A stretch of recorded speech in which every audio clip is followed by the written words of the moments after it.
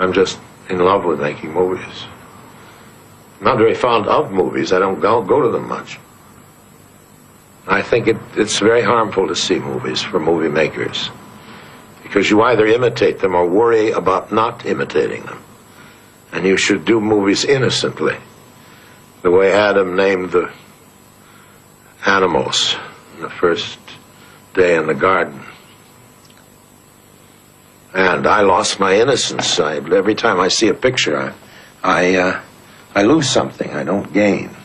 I never understand what directors mean when they compliment me, young directors, and say they've learned from my pictures.